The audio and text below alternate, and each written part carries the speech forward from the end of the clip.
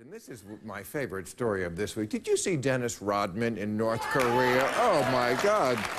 Well, you're going to see more of it. It's going to be on Vice TV coming on HBO in a month. That's who sent him there, Vice TV. That's going to be a show we have. But he is the first American to meet Kim Jong-un, and it's being dubbed the Buy Something or Get Out Summit in North Korea. And I tell you, I knew Kim Jong-un was isolated, but I didn't know it was this bad. He kept referring to Rodman as President Obama.